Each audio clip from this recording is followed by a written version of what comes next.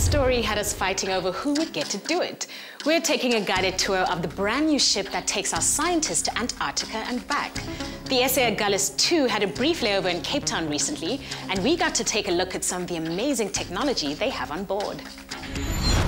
The hulk behind me is the SA Aghulus Two, the high-tech vessel tasked with not only ferrying our scientists to the remote research stations of the Southern Oceans, but also all the way to Antarctica. But the ship is more than a ferry for people and supplies. It's a fully fledged scientific vessel in its own right. Let's take a look on board.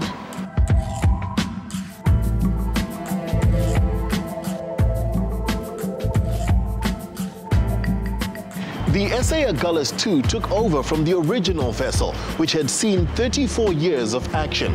Managed by the Department of Environmental Affairs, it's used for Antarctic research and supply vessel support, and also undertakes research in Antarctica and on Marion and Gough Islands. Built in Finland, Aghulus Two arrived in her home port in May 2013. The first voyage she undertook under full South African command was in August, a 26-day cruise to the edge of the ice shelf in Antarctica. All ships are built to a certain standard, and it's laid out by international authorities. But this ship, in fact, has 5 or 6 standards. It's a tanker, it's a cargo ship, it's a helicopter carrier, it's a research ship, it's an icebreaker. Each one of those has their own set of rules, and the challenge for us was to try and merge those rules to a level of safety that satisfied the various statutory authorities.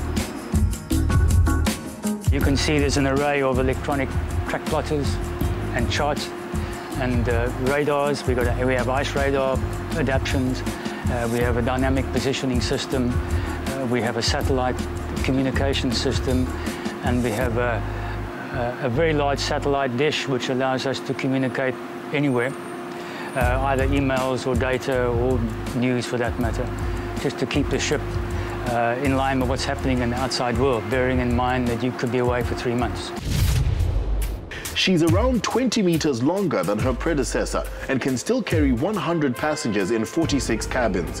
What's really changed from version 1 to version 2, though, is the scientific capability. If one takes the last 50 years, and I can speak with that with some authority, the technological changes have been astronomical, from literally handheld, self-reading measurements to satellite transmission of data.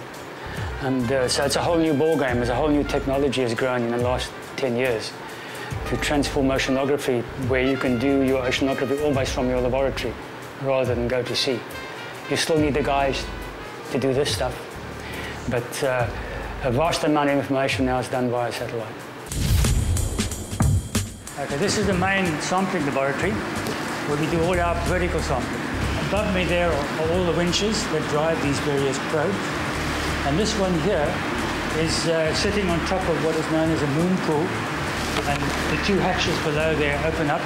We raise the unit, open the hatch, and then that trunk goes right through the bottom of the ship. But at the bottom of the probe is a whole series of sensors that measure temperature, depth, conductivity, light, oxygen, a whole range of chemical, physical, and biological parameters. And above are the actual sampling bottles. So the modus operandi is we lower this probe down to, let's say, 2,000 meters. The scientists can then see the profile, the temperature and the salinity profile, and then decide at what depth they want to take an actual water sample. The SA Aghulus Two packs a lot more punch than her predecessor, with the ability to break 1 meter thick ice at a speed of 5 knots. This ship is diesel electric. We have 2 engine rooms and 2 propulsion rooms. Each engine room has 2 generators. This is the diesel engine part, produces 3,000 kilowatts, each of them. They drive a generator producing 3.3 kilovolts. And the power produced by the generator provides power to the propulsion motors, which turn the propeller. Considering the conditions we work in, the sub-zero temperatures, heating is a very important part of our system here. So we have thermal fluid oil that we heat up using the waste heat of the engines. and we also have thermal fluid burners that keep the oil warm. So we use that to provide heating towards air conditioning and all the colder spaces on the vessel. We run this through with fans, thereby keeping the vessel warm. In a few days' time, this magnificent vessel braves the high seas once more as it heads for the frozen shores of Antarctica. The ship is close to the hearts of so many South African scientists, and even for a civilian like me, she's an imposing sight. Almost makes me want to stow away and go exploring.